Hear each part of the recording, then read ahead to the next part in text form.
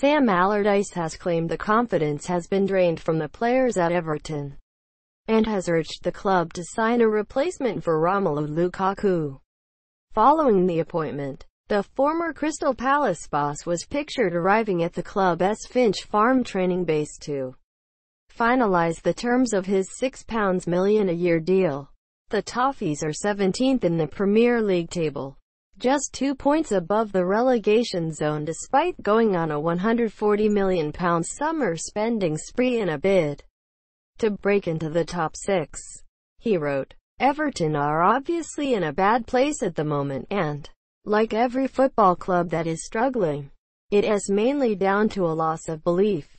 When a player plays with confidence, that is when he is playing to the best of his ability.